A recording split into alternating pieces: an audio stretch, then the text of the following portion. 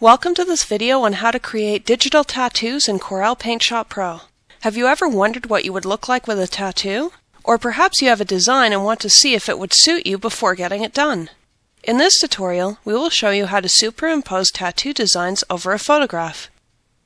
Open PaintShop Pro and make sure that the Edit tab is active. Next, open the image that you'll be working with. In this example, we have a photo that should work quite well to show how a back tattoo would look after the design's been applied. Next, open the tattoo design.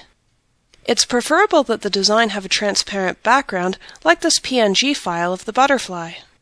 To select the image, go to the Selections menu and click Select All. Alternatively, you can use the key combination Control and the letter A on your keyboard. Next, hit the Control and the letter C on the keyboard or choose Copy from the Edit menu. Click on the photo and then select Edit and Paste as New Layer.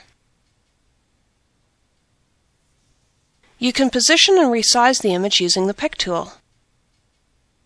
After you've positioned the image properly, lower the layer opacity.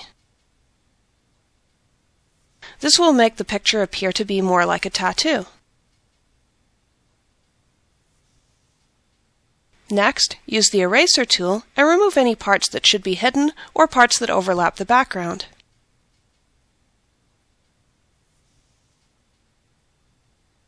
The great part about this is that you can try unlimited styles, and if you need to change the design or start over, it's completely painless.